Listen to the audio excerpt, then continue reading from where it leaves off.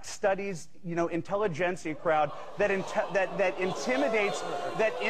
intimidates black people who are conservative, saying, "Hey, man, you have no idea what it's like." Let me say this, look, that's why I became a conservative. You think black people are intimidated from being conservative? Yeah, because the Democratic Party has provided such largesse and wonderment for the Democratic Party. Although I defend the black studies professors, my PhD is in religion from Princeton. That's number one. Number two, I teach sociology, so I'm not in black studies right now, though it's a great reality. Here's my point.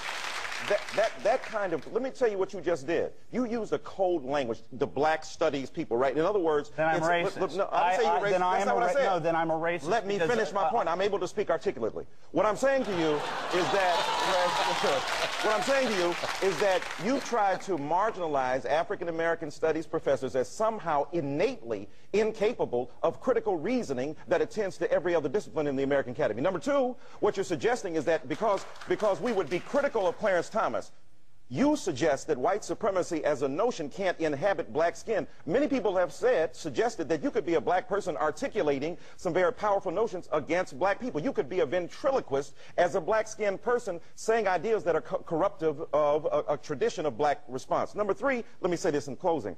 Look, man, those of us who are victims of white supremacy, social injustice, economic inequality, and racism... President Obama, baby. Let me tell you what. One black man in public housing in D.C. does not solve the problems of...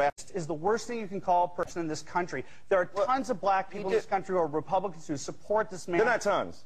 Okay, next show, please have on a black conservative but what you're saying, what you're saying is, life. if I actually think that he has racist tendencies, Right. that's What all, is it? Give me the evidence.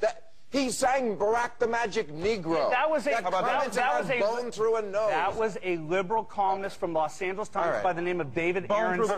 Bone through the nose. Look, here's my point. This is what is wearying about the whole process. Let's play ball fairly. We know that there are code words. You can't use 60 Sal's racism. I don't know that there are code words. 60 Sal's racism for 2,000 Sal's. All right, let's move on. Let's move on because I do have a theme for this show. Okay. And that theme... Unity. And that theme is no more...